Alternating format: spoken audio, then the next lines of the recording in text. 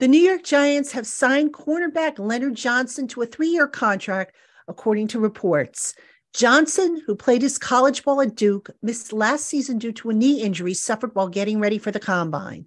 Prior to that, the 6'1", 190-pounder racked up 165 tackles, 10.5 tackles for loss, 2 sacks, 6 interceptions, and 16 pass breakups over his college career for the Blue Devils.